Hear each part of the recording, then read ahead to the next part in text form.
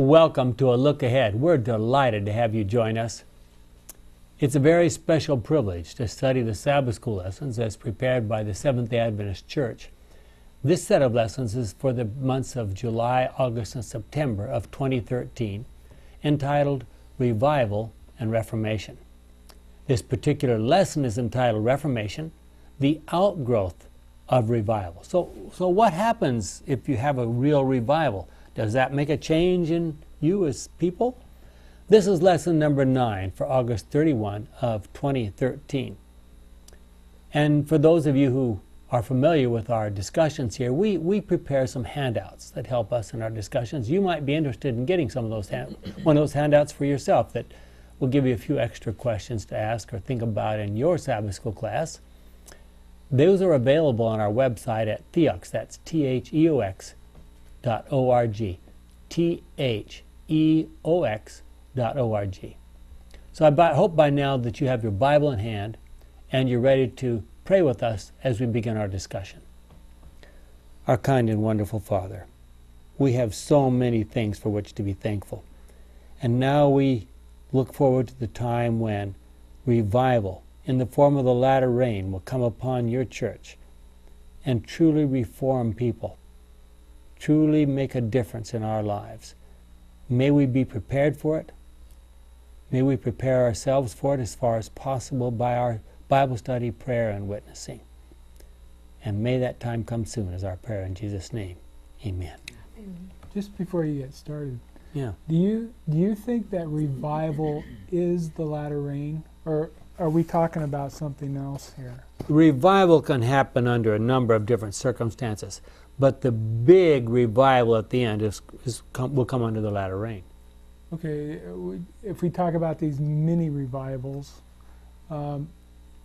if they're true revivals, they will come up. They'll be, hopefully, prepare people for that ultimate revival. For the ultimate one, what kind of revival has there been? Can you point to any revival in our church that had started there's 1888. Yes, 1888. But, every time there's a new General Conference president, they're always talking about the revival that they're going to have. And it seems like it's the same thing over and over again. Mm-hmm. Is there something... What should church leaders be calling for? Well, they should be calling for a revival, that's Sure. for sure, but it seems like they do the same thing over and over again. I think the starting of television stations and radio stations are revivals, because here I am out in the world reached by a television station, and so these revivals are going on, and maybe they're not recognized as such. But I think the whole media, the internet, the TV, and the radio are all revivals. But is all this happening like people are expecting it to happen? No. Okay, so there is a problem here that we're dealing with. Yeah. So Well, what's supposed to be the result of a revival? Will people's lives be changed by a revival? Yes. In other words, we're saying a true revival is going to lead to a reformation, a change in behavior, a lifestyle, maybe habits.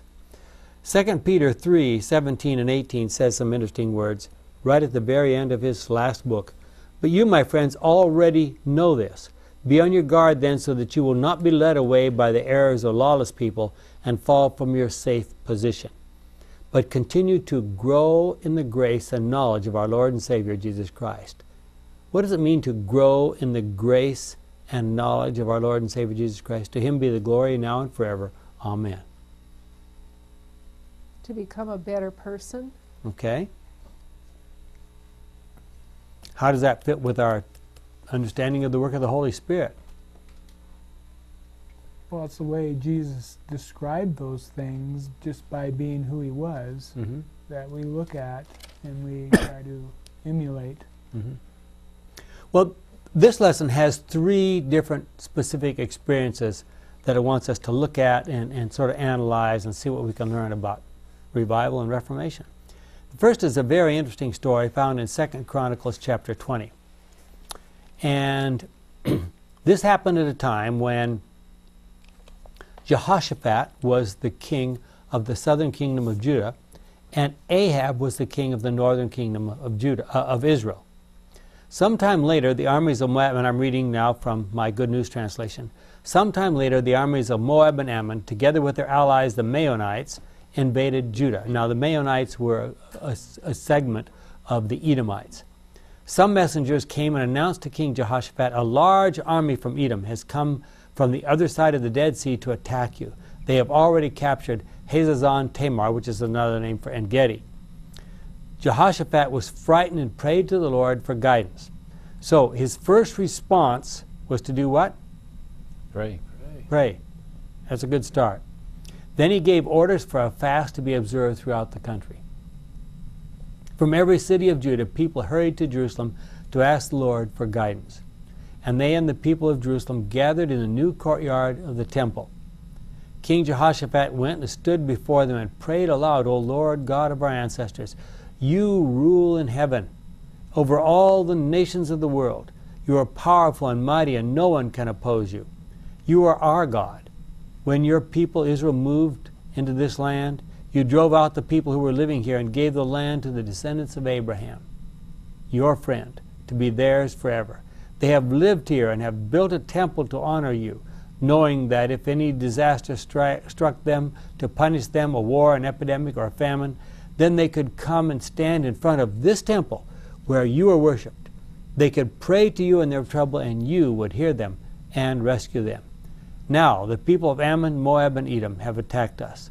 When our ancestors came out of Egypt, you did not allow them to enter those lands, so our ancestors went round them and did not destroy them. This is how they repay us. They come to drive us out of the land you gave us. You are our God. Punish them, for we are helpless in the face of this large army that is attacking us. We do not know what to do, but we look to you for help. Quite a prayer, huh? All the men of Judah with their wives and children were standing there at the temple. The Spirit of the Lord came upon a Levite who was present in the crowd. His name was Jehaziel, son of Zechariah. He was a member of the clan of Asaph and was descended from Asaph to Mattaniah, Jeiah, and Benaiah. Now this is not the Zechariah who later wrote a book in the Bible. Jehaziel said, Your Majesty and all you people of Judah and Jerusalem, the Lord says that you must not be discouraged or be afraid to face this large army. The battle depends on God, not on you. Attack them tomorrow as they come up the pass at Ziz. You will meet them at the end of the valley that leads to the wild country near Jeruel. You will not have to fight this battle. You just take up your positions and wait. You will see the Lord give you victory. People of Judah and Jerusalem, do not hesitate or be afraid. Go out to battle and the Lord will be with you. Then King Jehoshaphat bowed low with his face touching the ground, and all the people bowed with him and worshiped the Lord. The members of the Levite clans of Kohath and Korah stood up and with a loud shout praised the Lord, the God of Israel. Now these are the people who normally were the temple singers, the choir, if you will. Early the next morning, the people went out to the wild country near Tekoa. As they were starting out, Jehoshaphat addressed them with these words, People of Judah and Jerusalem, put your trust in the Lord your God and you will stand firm. Believe what his prophets tell you and you will succeed. After consulting with the people, the king ordered some musicians to put on the robes they wore on sacred occasions and to march ahead of the army singing, Praise the Lord, his love is eternal. Does that sound like a good way to go into battle? With the choir leading the way? When they began to sing, the Lord threw the invading armies into a panic. Does that remind anybody of anything? What about the bees, the hornets that were supposed to have driven out the enemies when they came in the first time? And the walls of Jericho. I mean, Yeah. a lot of times God threw the opponents into a panic. Yeah. The Ammonites and the Moabites attacked the Edomite army and completely destroyed it, and then they turned on each other in savage fighting. When the Judean army reached a tower that was in the desert, they looked towards the enemy and saw that they were all lying on the ground dead. Not one had escaped. So, what does that tell us? If one can engage in that kind of a plea facing an oncoming army and come away successful like that. Why can't one engage in that kind of an act and that kind of an attitude in the face of an oncoming hurricane or an oncoming tornado? Or let me ask another, maybe a little more direct question. What would happen if a church got serious about praying and then went out to see if they could impact their community? Well, you're skirting my question. it sounds though like there was something that had started first. First there was a problem that come. It could be a hurricane or whatever. Then they prayed. They prayed. I mean, they actually relied themselves on God. Did I say that right? Yeah. And then after that, there was a message that came in from the prophet, and the prophet told them what to do, and they took his word by faith, and they did what he did, what he wanted to do, them to do. So Sounds like a good formula. Yeah. There's actually a sequence going here that we got to kind of look at too. Just not, okay, a hurricane's coming, let's go let's go walk in front of the hurricane and Well, they have days. What is the governor, the prophet? He comes and says, "You better run. Now, Board up your windows." What? well, that's the choice they made. I mean, he didn't call everybody, let's go out and have prayer. I don't know what would happen. Well, if why that does it have to happened, be a but- group? Why can't it be an individual? Why can't an individual count on? Why can't he read this story and go out and say, "Lord, this thing is coming here, and I remember this story here," and Well, I don't know if that would make a good impact, would it? If somebody individual came out there anonymously and prayed, and then all of a sudden the winds turned off and went somewhere else, so everybody would just say, let's unboard our windows, we missed that one. I think it doesn't happen because we don't exercise it. Now let's look at something. Desmond Doss and some of the worst fighting in the Pacific.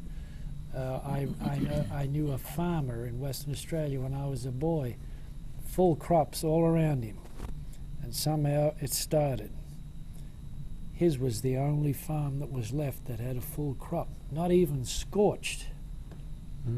And he was a regular churchgoer and all that went with it.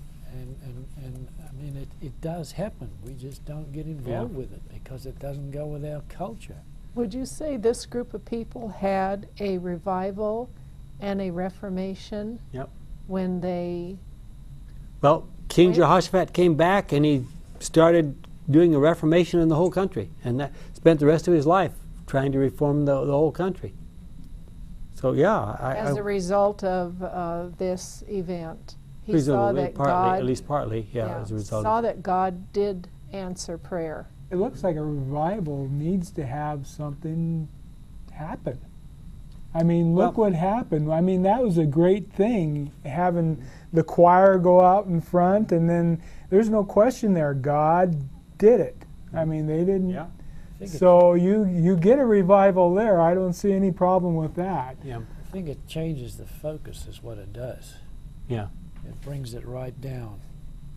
Yep. Instead of being... well, What- but there's lots of stories like this in the history of the Israelites. Greater and lesser degrees, of course. But the reformations don't last, or maybe they do. Maybe a particular generation remembers, and it changes them or something. Well, this is a comment from Ellen White once again. Patriarchs and Prophets, page 202. God was the strength of Judah in this crisis, and he is the strength of his people today. We are not to trust in princes or to set men in the place of God. We are to remember that human beings are fallible and erring, and that he who has all power is our strong tower of defense. And every emergency, we are to feel that the battle is His. His resources are limitless, and apparent impossibilities will make the victory all the greater. Save us, O God of our salvation, and gather us together and deliver us from the heathen, that we may give thanks to Thy holy name and glory in Thy praise. 1 Chronicles 16:35. So, in this time of crisis, Jehoshaphat led the people of Israel in fasting, prayer, and trusting obedience to God.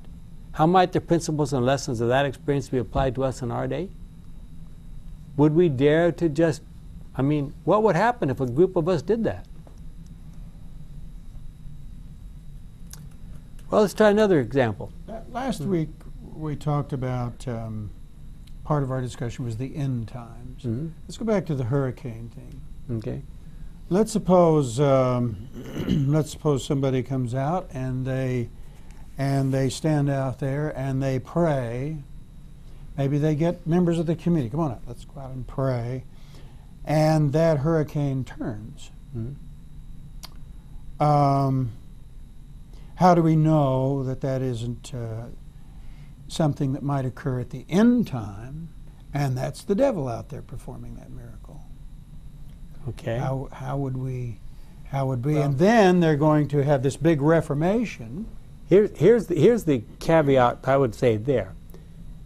If I understand the book of Revelation correctly, Satan's one goal at the end time will be to destroy God's people.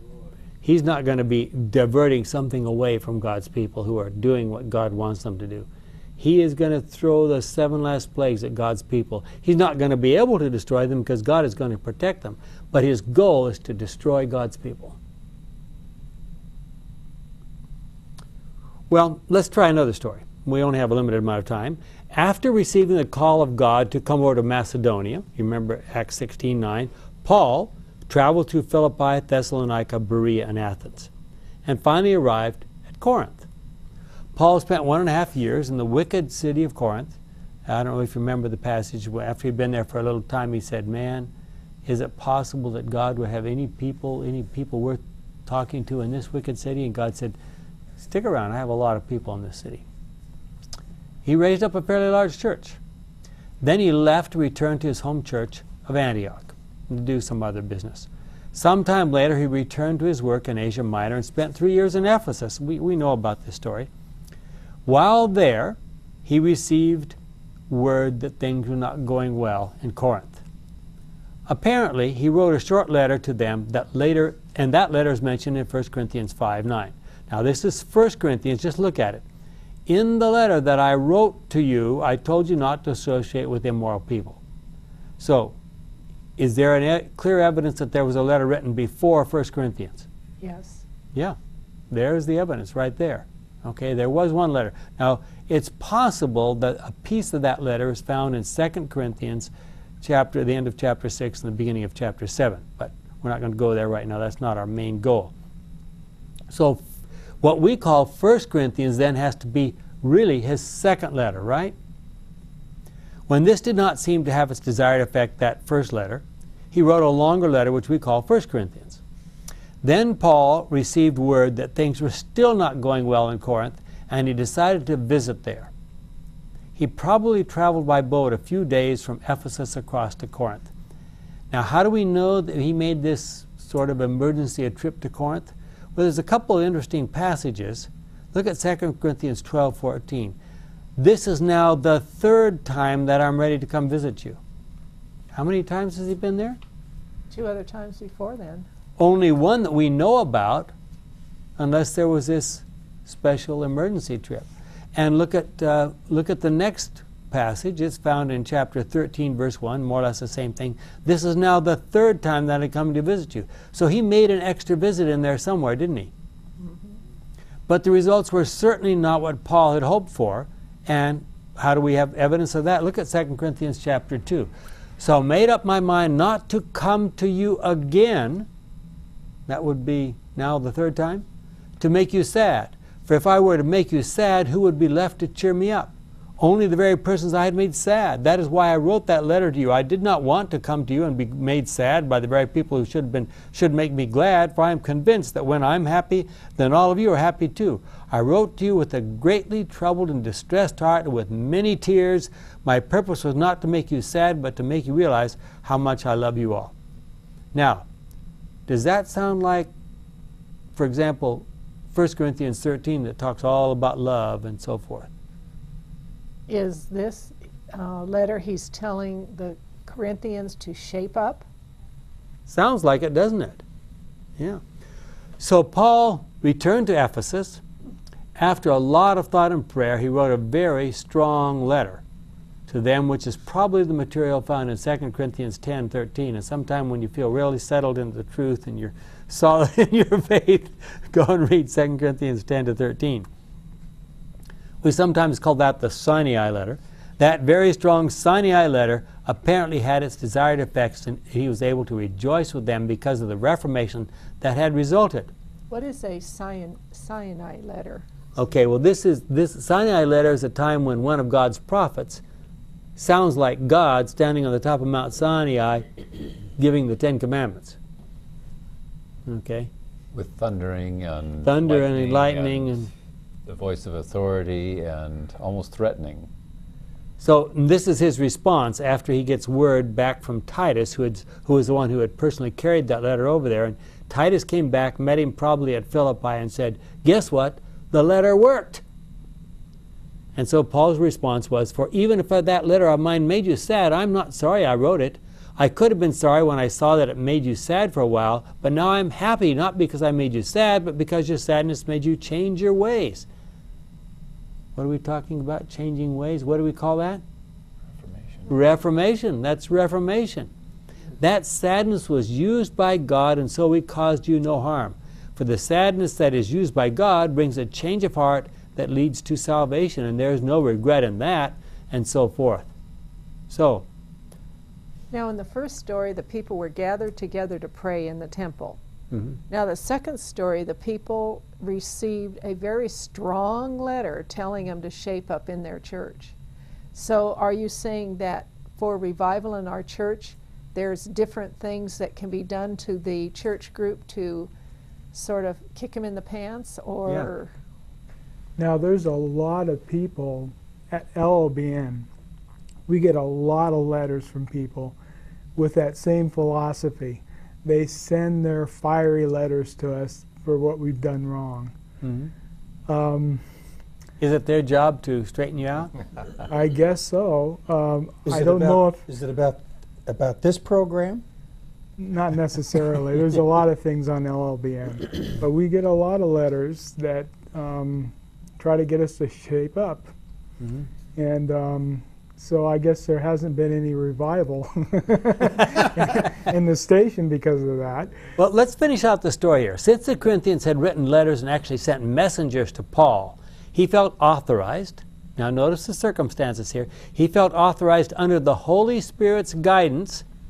So you think all those people who are writing you letters are under the Holy Spirit's guidance?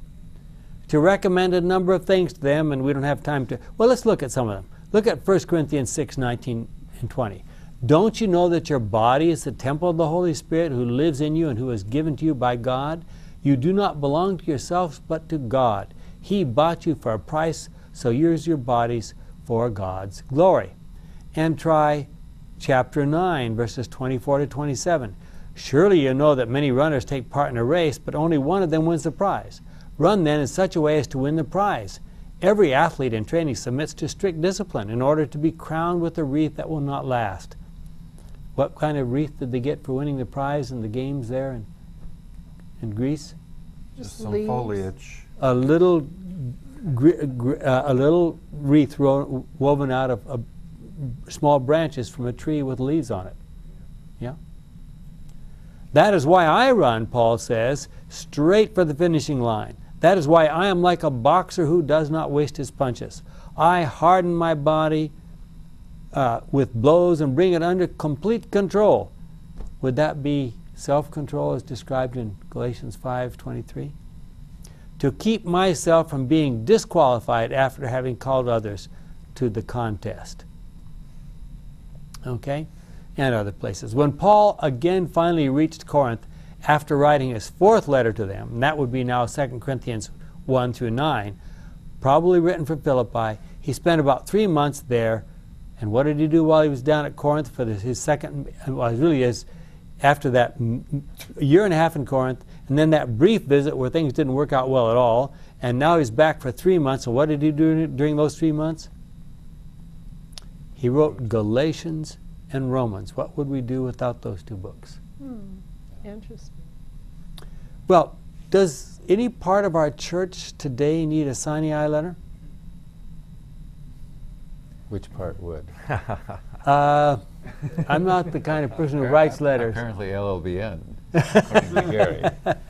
According to what some people think that Gary's. Yes. I'm sure they feel like But they're being also, directed by God. God says when you're doing things right in the world, you will be persecuted. So if you're getting fiery letters, maybe you're doing something right. Yeah. And then I think you need to search the scriptures and see if you're doing things right or not. Because Well, and here's the real question. Why do you think that fiery letter worked when that fabulous letter of 1 Corinthians didn't? I mean, we quote 1 Corinthians all the time. How often have you heard sermons on 2 Corinthians 10 through 13? well, when you have kids, some of them respond to love and others respond to Something other a little things. more forceful? So Graham Maxwell had the illustration of when the loving third grade teacher is trying to get the attention of the children when the building is on fire. She doesn't say, "Children, children, let's come to order now." She stands up on the chair and yells at them to get their attention so Maybe that throw she an can eraser get or them. something. Yeah, so that she can get them out of the building. So sometimes you do pretty drastic things when necessary, right? The Sinai letter. The Sinai letter. But there must be another element here that we're missing to separate, the fiery letters that Yeah. don't do the good that Paul's fiery letter does. Yep. So what That's would why that I'm be? asking you. I'm asking you. We hear all these sermons on 1 Corinthians, the book of 1 Corinthians. We virtually never hear sermons on 2 Corinthians 10 through 13. But 1 Corinthians didn't work in Paul's case, and the 2 Corinthians 10 through 13 did work. Well, maybe, just for rebuttal here, maybe 1 Corinthians did work for some, but didn't work for everybody. Yeah. So he had to come back and clean up on those that it didn't, Finish off the rest. kind of Well, dawdling along here. I don't know if that's But correct or not. let's be honest here. He wrote that letter, and if you carefully read the two letters and you put all the pieces together, you realize that after he'd written 1 Corinthians and things were still not going well, he made that trip, and they were nasty to him. They were not nice to him at all. To his face. He was like he went home with his tail between his legs. So 1 Corinthians is, that's not the tactic to use then?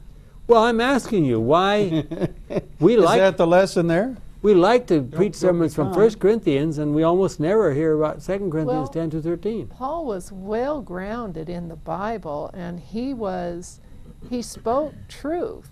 Mm-hmm. So do our letters, like when you receive letters, is it all truth? I mean, Well, another thing Paul did, he showed up a couple times and tried to Mm-hmm. And he change their said- minds a different way. None of these people that wrote these letters, I've never seen them before. They And he- just fall out of the sky. and he said, I don't want to make you sad, I don't want to make you sad, but this is for your own good. Mhm. No, it's a hard thing to understand. Yeah. Well, and it at least tells us that God meets people where they are. Okay? God uses other human beings in some cases to meet people where they are. And the people at Corinth apparently needed that letter. Well, look at Revelation 2, 1 to 6. There's a very interesting message here. To the angel of the church in Ephesus write, this is the message from the one who holds the 7 stars in his right hand and who walks among the 7 gold lampstands. Now in Revelation 1, we identify that person as whom? Jesus. Jesus Christ. I know what you have done. he says to the Ephesians, I know how hard you have worked and how patient you have been. I know that you cannot tolerate evil people, and that you have tested those who say they are apostles but are not, and have found out that they are liars. You are patient, you have suffered for my sake, and you have not given up. But this is what I have against you. Notice these words very carefully. You do not love me now as you did at first. Think how far you have fallen. Turn from your sins and do what you did at first. If you don't turn from your sins, I will come to you and take your lampstand from its place. But this is what you have in your favor. You hate what the Nicolaitans do as much as I do. Okay? What's going on there? Well, you know, it's hard to stay in love. Like when people fall in love, they're just so much in love, and you can't maintain that level of love. So what is God talking about? How do we maintain that level of love? So what we're talking about here is that God's kind of love is not an emotional thing. It's not a wonderful wave of feeling of some kind. God's kind of love is a principle based on doing what's right because it is right. So they were not really sticking to the principles that they had when they first began. No. Well, what do we know about the church at Ephesus? I mean, it was established when Paul was on his way home from Corinth. He had Aquila and Priscilla traveling with him.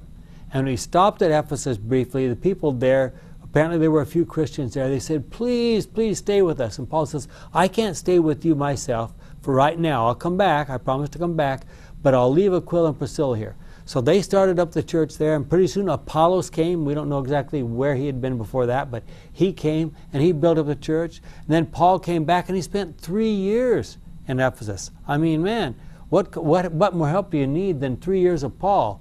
And then after Paul was killed, the Apostle John came and spent a long time in Ephesus. And yet, what do we read? You have lost your first love. What does that tell us? Time for Reformation. Yeah. Why do you think they lost their first love? For the same reason it happened to the Israelites over and over and over and over and over again. What happened in the early years of the Seventh-day Adventist Church? They started with fire and they ended up with nothingness almost. Let's think about what we know a little bit. I mean, those early people, the followers of William Miller, for example, man, they were on fire. They were, when the Adventist Church was organized, and there was James and Ellen White and Joseph Bates and a few other people like that, man, they were, I mean, they would work all day so they could pray all night and have those Sabbath conferences that we sometimes read about and so forth.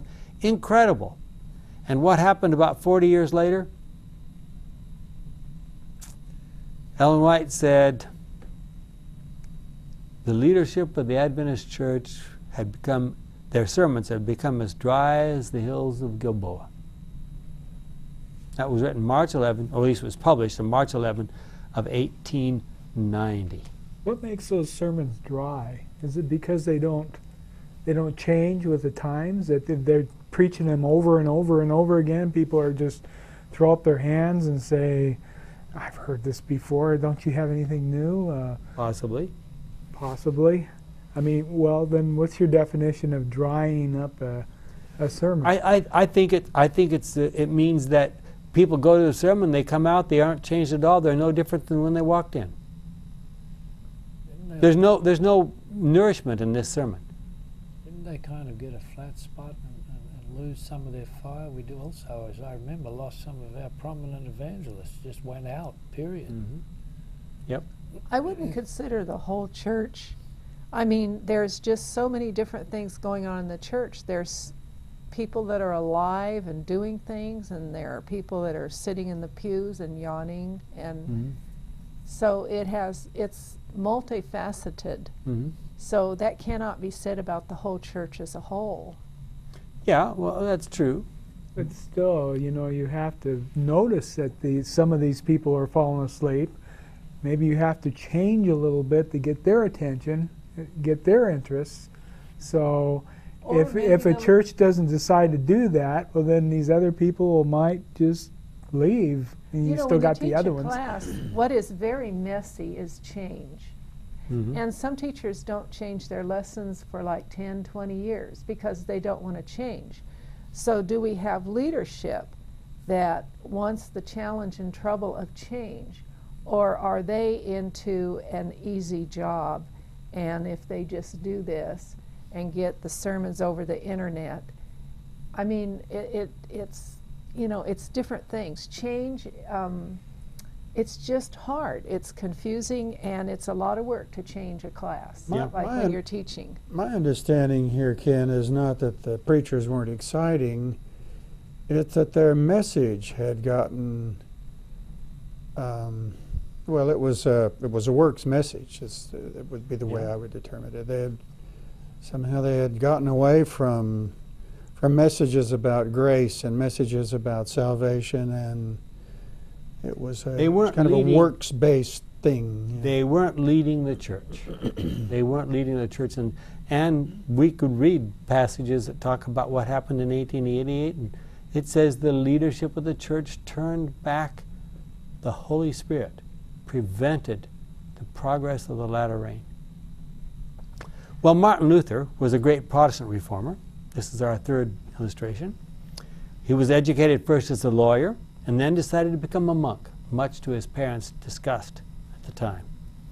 While receiving further education from the Roman Catholic Church, he discovered a Bible in the library at the university.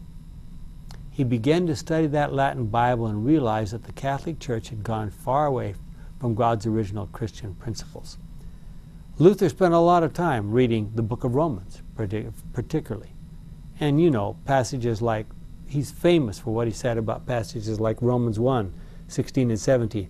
I have, my Good News Bible says, I have complete confidence in the gospel. It is God's power to save all who believe, first the Jews and also the Gentiles. For the gospel reveals how God puts people right with himself. It is through faith from beginning to end, as the scripture says, the person who is put right with God through faith shall live. Now in the more traditional translations, it will say, for I am not ashamed of the gospel. And it goes down and it says, what is revealed? It's the righteousness of God that is revealed. The righteousness of God that is revealed. What does that tell us? What is the righteousness of God? What does righteousness mean? Well, righteousness means the opposite of evil, the opposite of wickedness. It means doing what's right. Probably it's the simplest definition. So the Bible reveals how God always does what's right. Yep. And then in parallel with that would be Romans 3:25 and 26. That was Let's go there next. Let's start with Romans 3. Let's start with verse 21. And if you start with the beginning of the chapter, which we don't have time to do, it talks about God himself being on trial. And we say God himself being on trial? Who would judge God? We're judging God all the time in our minds. We're saying we like God or we don't like God. Yep. And we cast a vote for or against God in the great controversy. And the whole universe is judging him. And the whole universe is doing the same thing. Now look at verse 21. But now God's way of putting people right with himself, God's righteousness that is, has been revealed. It has nothing to do with law, even though the law of Moses and the prophets gave their witness to it. God puts people right through their faith in Jesus Christ. God does this to all who believe in Christ because there is no difference at all. Everyone has sinned and is far away from God's saving presence. But by the free gift of God's grace, all are put right with God through Christ Jesus, who sets them free. And then these very significant verses, 25 and 26. God offered him, that would be Jesus Christ, so that by his blood, that would be his sacrificial death, by his dying on Calvary, he should become the means by which people's sins are forgiven through their faith in him. God did this because, why did he do all that? Demonstrate. In order to demonstrate that he is righteous. So he did it to demonstrate that he himself, God, is righteous. Right. In the past, he was patient and overlooked people's sins, but in the present time, he deals with their sins in order to demonstrate his righteousness. And this way, God shows that he himself is righteous. Oh, and then that he puts right everyone who believes in Jesus. Why would he say 3 times that he has to demonstrate his righteousness before he can say anything about what he does for us? Because it's a law that you become like the person or thing that you worship or admire. And if you're going to become like God, God has to demonstrate what he's like. And that way you can either choose to go along with it or go your own self-centered way. Back when you started, just before you said he came to demonstrate, that explanation there, was that what Paul says, or was that the translator's? Just before Romans 3:25? Yeah, there. Well, here, let's go, hold on here. Which God offered him so that by his blood he should become that part? Or? God puts people right through faith in Jesus Christ. God does this all. Well, let's take one of the more traditional translations. So you're saying that God is trying to prove himself to us and to the universe. God is trying to reveal the kind of God he is. He's trying to reveal the truth to us, yes. And the truth is about himself and the way he runs his universe. And that's why Jesus came here. Look at this. This is the New American Standard, one of the more traditionals. But now, apart from the law, the righteousness of God has been manifested, being witnessed by the law and the prophets. Even the righteousness of God through faith in Jesus Christ for all those who believe, for there is no distinction, for all have sinned and fall short of the glory of God. Being justified as a gift by his grace through the redemption which is in Christ Jesus, whom God displayed publicly as a propitiation. Now there's a long word that needs some explanation. In his blood through faith. This was to demonstrate his righteousness, because in the forbearance of God he passed over the sins previously committed. For the demonstration, I say, of his righteousness at the present time, so that he would be just, and that's another way of saying righteous, and the justifier, the one who has faith in Jesus. Now, the previous translation you had, was that the good news? That was the good news. The previous one was good. I think that part about 24 or something like that, it sounded like a lot of interpretation on the part of the translator. Yeah, they're trying to make it as simple as possible for people to understand. Well, since the days of Martin Luther, theologians have spent a great deal of time discussing justification by faith, sanctification by faith, salvation by faith, the righteousness by faith, and a great number of other English-Latin words to describe theological ideas. Maybe the most important thing we need to recognize in all of this is that our part is what? The faith. Trust in God. Trust in God. God's part is justification, sanctification, righteousness, salvation, etc. We do not need to work out the minute details and differences between these processes. All we need to do is trust God. That's our part. Ellen White said these words: sinners can be justified by God only when he pardons their sins, remits the punishment they deserve, and treats them as though they were really just and had not sinned, receiving them into divine favor and treating them as if they were righteous. Let me just give an example of that. Look at Jeremiah 31, and I'm going to drop down to verse 33. The new covenant that I will make with the people of Israel will be this: I will put my law within them and write it on their hearts. I will be their God, and they will be my people. None of them will have to teach his fellow citizen to know the Lord, because all will know me, from the least to the greatest. I will forgive their sins, and I will no longer remember their wrongs. What's going to happen to their wrongs? Going to be forgotten. God says, now is there something wrong with God's memory? He says, I'm not going to bring it up to you again. I'm not going to irritate you. Yeah, exactly. He just says, we're not going to talk about it. If you come up and talk to God, you know, God, I'm so sorry. What are you talking about? I'm not interested in talking about what you did before. I distinctly remember forgetting that. Yes, as one of our friends used to say. And then God is going to change our heart. We don't have to change our heart. We just look to God, and he changes our heart. We have to change our mind. Our mind. Of course, the heart is where you really do your thinking, isn't it? Biblical. Yeah. Yeah. So, Well, they are justified alone through the imputed righteousness of Christ, using some of those long Latin words. The Father accepts the Son, and through the atoning sacrifice of His Son, accepts the sinner. So, what is the relationship then between grace and faith? Grace isn't some kind of commodity that can be bottled up and you pour out a little bit when you need it. Grace is a description of our gracious God. You can't have grace without a person being gracious. Look at Romans 2:4. It says that very specifically. Or perhaps you despise His great kindness, tolerance, and patience. Surely you know that God is kind because He's trying to lead you to repentance. In the more traditional translations, it's God's kindness leads you to repentance. So getting a clearer picture of God's grace and understanding is a life-transforming experience. Jesus Himself said that life eternal comes from knowing God, the famous John 17:3 verse. So what is the relationship between revival and Reformation and getting to know God better? So if a pastor wants a revival and Reformation, he should preach about God and teach his congregation about God better. Mm-hmm. teach them that God is gracious. He's gracious to everybody, and that grace is not a commodity that He parcels out here and a little and there a little. It's the way God is. Yeah. In light of what we have learned from these three stories, how do we grow in grace? Do we need Sinai letters? Do we need miraculous battle? Growing in grace, that's an interesting term. Mm-hmm.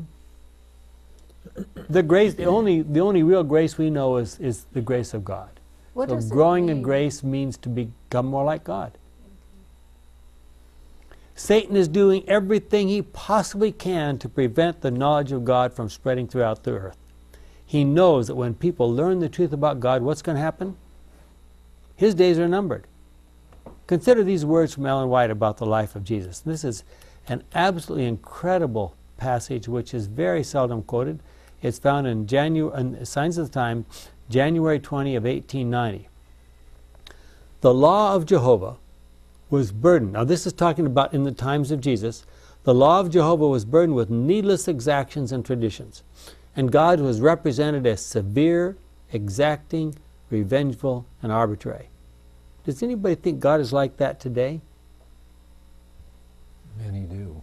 Why? What would make you think that God is severe, exacting? The doctrine of hell. What about the Certainly doctrine bring of hell? Absolutely. And what about someone who kills you because God told them to? Yeah. Well, God was pictured as one who could take pleasure in the sufferings of His creatures. There's hell. The very attributes that belong to the character of Satan, the evil one represented as belonging to the character of God. So what's going on here? Satan wants us to believe that he is the one who's like God, and that God is like him, like he really is. That's one of the things that makes him very jealous, is that Yeah. we get to be like God. We were actually even created in God's image, and to the extent that we have the ability to create ourselves, and he doesn't. Yeah. Well, Jesus came now. Why did Jesus come to this earth? Did He come to pay the price, as many believe? Well, listen to this. Jesus came to teach men, and women of course, of the Father. To correctly represent Him before the fallen children of earth. What was Jesus' purpose for coming to this earth? As a teacher. To teach what only He could teach, the truth about God. When you see me, you have seen God. Yeah. Angels, yeah. Sorry to interrupt you. It kind That's of all right. seems the opposite a little bit of Paul's letter, Mm-hmm. the Sinai letter. We've got the Sinai letter early, and then Jesus is just pure love, giving of Himself, serving the people, serving the apostles, washing their feet, feeding the people. Yeah. Angels could not fully portray the character of God, but Christ, who was a living impersonation of God, could not fail to accomplish the work. And notice these incredible words. The only way in which He could set and keep men and women right was to make himself visible and familiar to their eyes.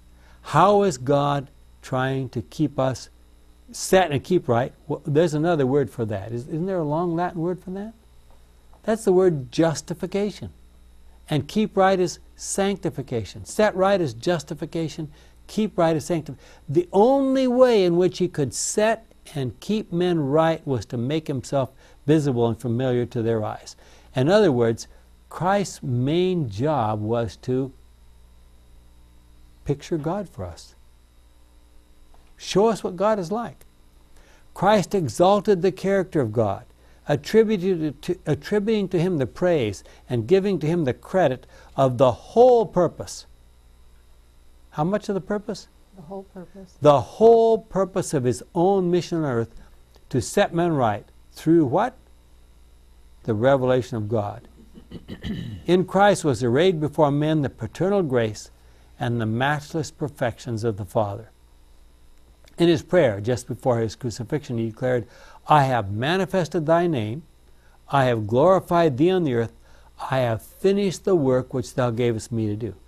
Now there are a lot of people, a lot of Christians who will tell you his one job for coming to this earth was to sacrifice himself so that those precious drops of blood would serve for their atonement.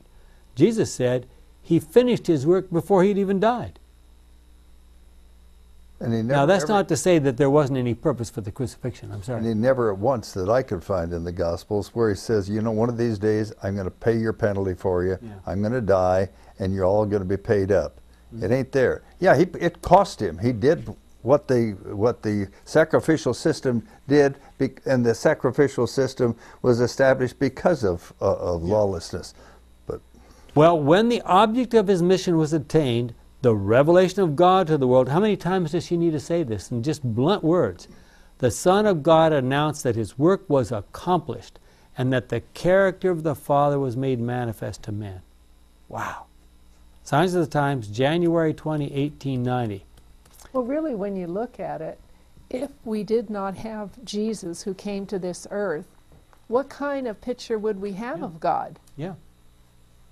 Well, if that was the whole purpose of Jesus' mission, what should be our purpose? Oh dear, to look like God to other people? You remember what it says in Matthew 5, verse 16? Maybe we should look at that for a second. Matthew 5, 16. Remember those words?